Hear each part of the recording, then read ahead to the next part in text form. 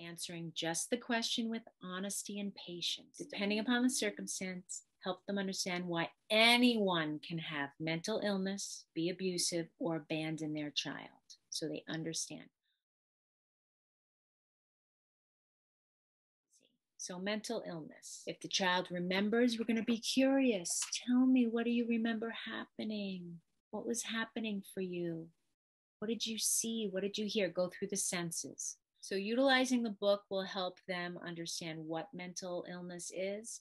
But preschool and latency, we want to start with questions and letting them understand. You know how some people have a serious physical health condition in the body, like something they know? Other people can have a serious mental health condition. So you're not giving them their story. You're giving them an understanding of what mental illness is. My mother suffered from mental illness. Nobody told me. I needed someone to explain it just like this. Mental illness, which means the thinking part of the brain does not work properly like most brains do. When someone has a mental illness, they need someone to take care of them. My birth mother was hospitalized. That's when I went into care. They can't manage things. They can't work a job. They can't take care of pets. They can't take care of their child. Then when they're ready, your birth mama has this health condition called mental illness. You did not cause this problem in your parents' life. They had it before you were born, if that's true.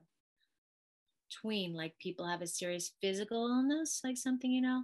Some people can have what's called mental illness, which means, again, the thinking part of the brain does not work properly. We're giving factual information. Your birth father has a health condition that affects his brain and ability to think well, if you know what it is, because there's many different types of mental illness. Your birth father has a health condition. He was not able to take care of himself, so he needed someone to help take care of him. He was hospitalized for treatment and has been there ever since. He receives medicine to help his brain work better. He cannot live on his own without proper supervision. How do you feel about this? What do you think about this? And you wait. You observe, watch, and listen. Drugs and alcohol. If the child remembers, you ask them. Another workbook when a family is in trouble. Great workbook for kids to help them make sense of why someone turns to drugs and alcohol. Do you know we do things by habit without thinking much about it? You know, some habits are good for you, some habits are not, like biking and singing are good. Bad habits, junk food, bad words, smoking. Bad habits are really hard to change and can cause difficult problems for especially a family. And you can have 5 conversations just about bad habits so that they get it. What causes addiction? When someone can't control a bad habit like drugs or alcohol, it's called an addiction. And that can cause a serious health condition. You know what that's called? Alcoholism. I mean, you're just having conversations. You're not relating it to their story. Using too much is toxic. It can cause a person to behave badly. They can even have a bad temper. And sometimes they have to go to a treatment center. Then, when they're ready for the answer, your birth mother has had a hard time managing her bad habit of alcohol. It has been very, very, what am I saying? Empathy, empathy, empathy. It's been very hard for her to stop because it's become a bad habit. Tween, at that time when you were born, or 4 or 5, your parent was unable to manage or control their drinking or drug use. They had no control. They could not keep you safe, fed, clean, and secure to finish growing up. You did not cause your parents' drinking problem.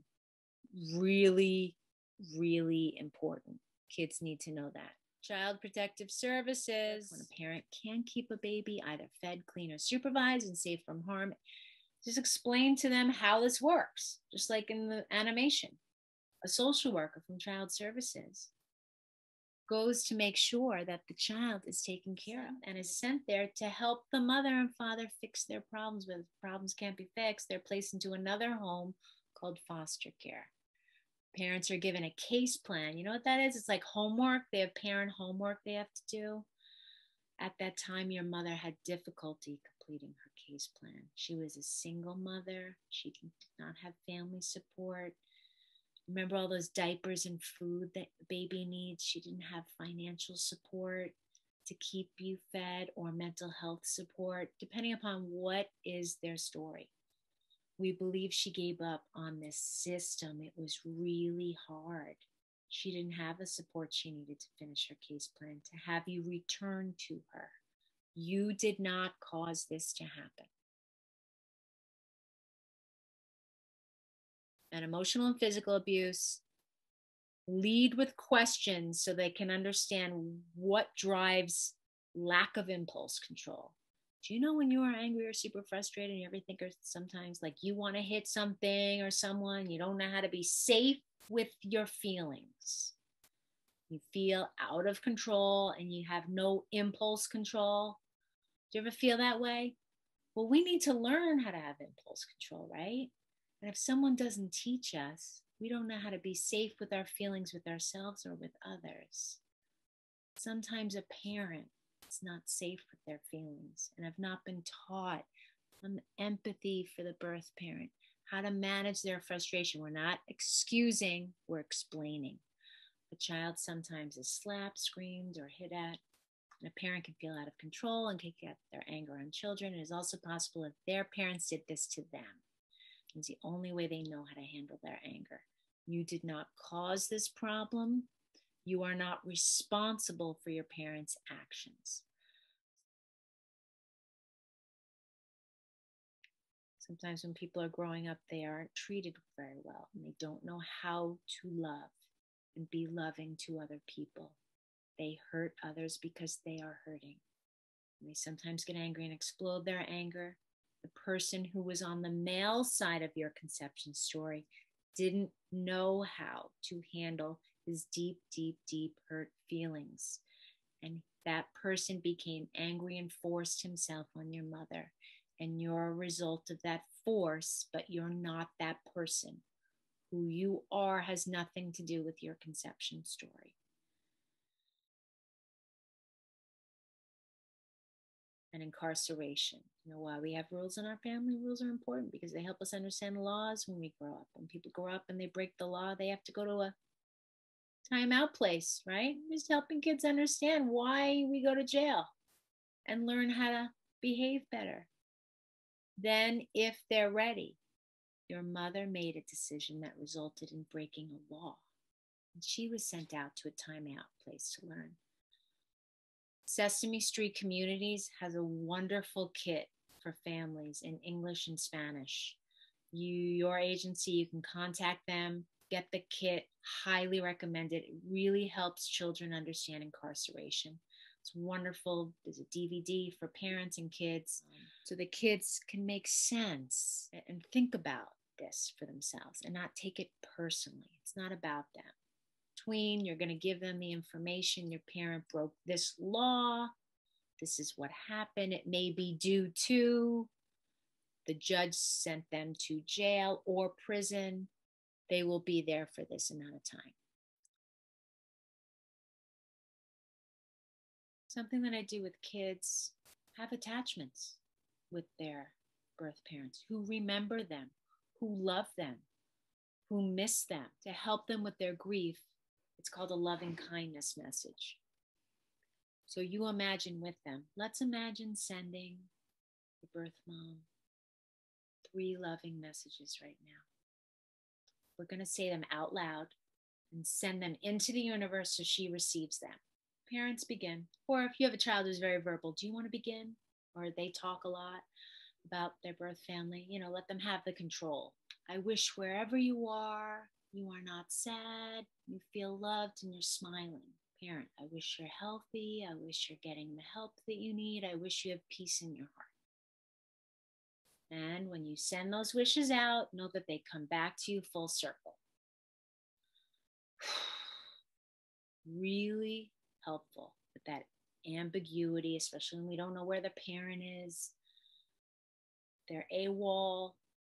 This allows that through line of attachment, honoring that relationship, honoring the grief. Really important. And something that I use too with kids is a comfy doll. And you can get these on griefwatch.com. Kids need things. They need to externalize, they need to have physical dolls. So with comfy dolls, especially with a child who has an attachment, is grieving the loss of the attachment, I recommend getting a comfy doll. You can put these in the microwave. I think it's, what does it say? 3 or 4 minutes. They can get really hot, by the way. So maybe 2 minutes, depending on when you're on your microwave. And they're filled with flaxseed and lavender. And the child can hold, and the doll can represent either the birth mother or the birth father or a sibling, whomever the child is grieving the loss of. They utilize through the comfy doll. They can sleep with the comfy doll. It's a transitional object, and it really helps them process. Really helpful tool.